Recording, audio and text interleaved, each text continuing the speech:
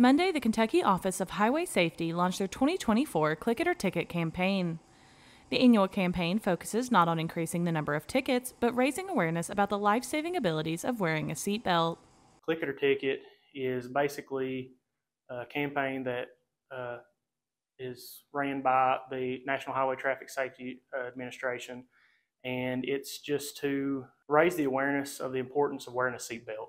The thing about Click It or Ticket, it's not about the citations, or it's not about we don't have a quota of how many tickets we need to write, but it's just the fact of wearing your seatbelt lowers the risk of fatal injury during a collision. Statistics show that the chance of fatal injury during a collision can be lowered by 45% in passenger vehicles and even up to upwards of 60% in larger SUVs and pickup trucks.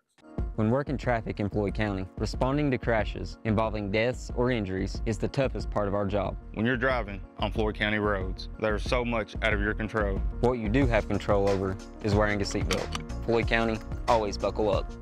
54% of motor vehicle deaths in 2023 were from unrestrained drivers and passengers, with fatal collisions beginning at just 12 miles an hour.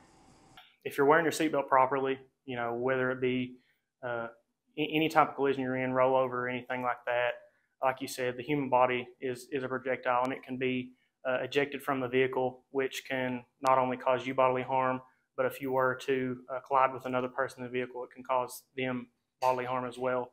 And if you're properly wearing your seatbelt, it prevents anything like that happening.